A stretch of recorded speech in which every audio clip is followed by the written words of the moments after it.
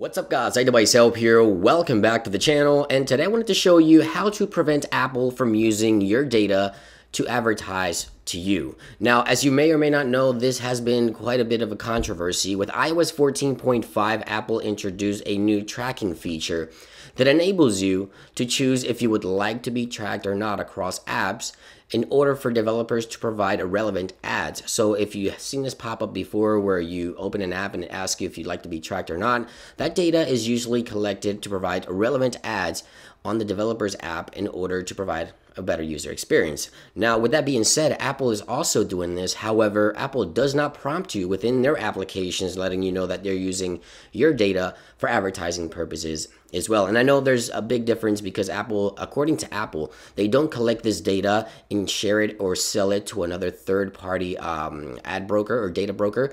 But Apple is using your own personal data that you provided with your Apple ID to advertise in places like the App Store, for example. If we go here, you see there's an ad right there. That is an ad suggestion right there in the App Store. If we go to the news application and we scroll through the news right here, you see that you'll find some ads here. Apple also provides ads in there as well. So if we keep scrolling there, you see a few ads, and they're not populating for some reason, but that is a few ads right there within the news application. Here we go. So let's go ahead and scroll down, and there's an ad right there. So Apple uses your data and your information in order to provide relevant ads. Again, this is information, general information like your gender, your date of birth, your location, and things like that. Stuff that you provide when you create an Apple ID. Now, if you don't want Apple to use this data, there's actually a way to turn this off, and I'm going to show you how to do so. Now, again, as I mentioned, the difference between Apple and third-party developers, according to Apple, is that Apple isn't providing or sharing this data to a third party. So anyway, let's go into settings here.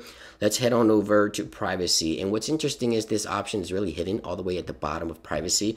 Down here, Apple advertisement. Right there it is. You can view app targeting information. Right here, if you turn this off, personalized ads, this will no longer provide Apple the ability to use your information to advertise to you throughout their application. So if we head on over to view ad targeting, it shows you information that you provided, as I mentioned, your date of birth, your gender, your location, the apps that you're being tracked across. As you can see right here, you have 9 applications that have been right there: the games, the lifestyle, music, photos and videos, productivity, social networks, utilities. 9 apps have also collected information. We have books, as I mentioned, also the Apple News.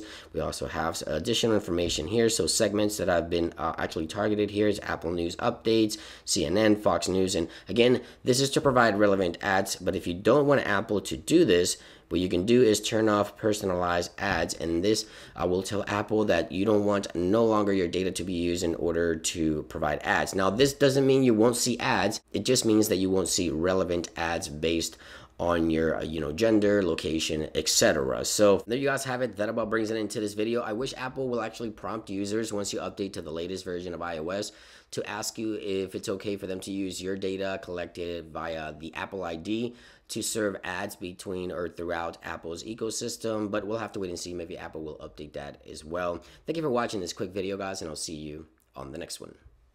Peace.